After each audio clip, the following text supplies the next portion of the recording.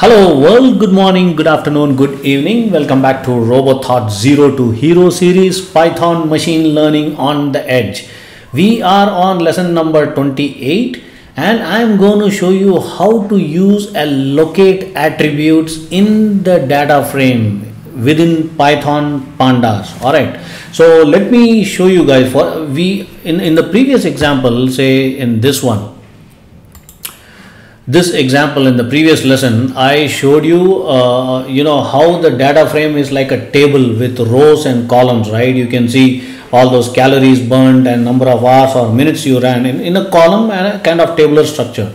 But in pandas you have an attribute or a function or a method called LOC, right? Lock. It's called lock, to return one or more specified rows within the data frames, and I'm going to show you how it works with a classic example, and it's going to be interesting. This function is going to be really useful when we have large amount of data sets and millions and trillions of data sets. We can use these kind of functions to grab the data from one particular data frame and do some manipulation for machine learning purpose, right? So let's get into our Jetson Nano. I am already in. Let us use the same example. So if we run this, let's run this and see. You get columns and rows. Let me just expand the screen a little bigger. Alright, so if we run this program, you get the output in a column and a row, right? Say for example 0, you have 450 calories and duration is 50 minutes, and then the 1, you have calories 560, same way for 2, right? So it's in a columns and rows.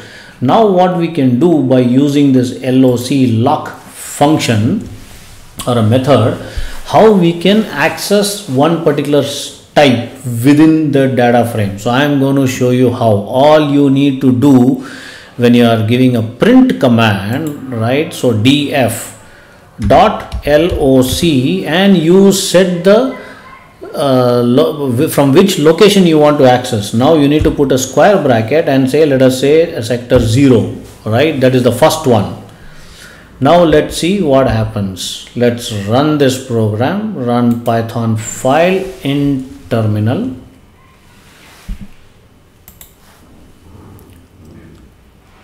And you can see calories 450, the calories row, it's got the first location is 450, that is your 0 sector, and the duration is 50, again it is in 0, and then the name is obviously 0 and data type is int64, right? There you go. Now let me give you another example.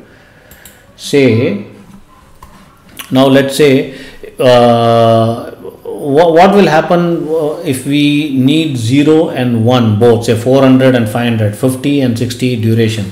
So this is how we do it. Let me show you with example.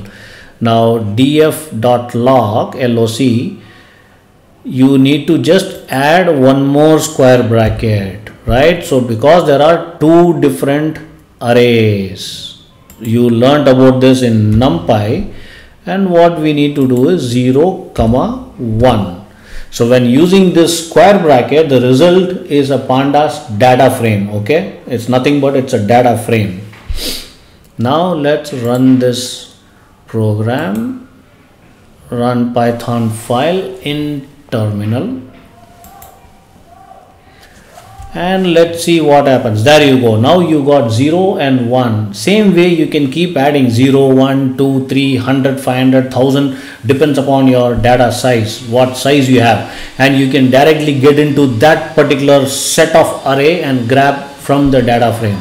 So that's how it is, guys, and I hope you are enjoying this lesson, and I am going to get back to you very soon with lot more examples in pandas. It's going to get more and more interesting. Stay tuned. Do give me a thumbs up. Bye bye.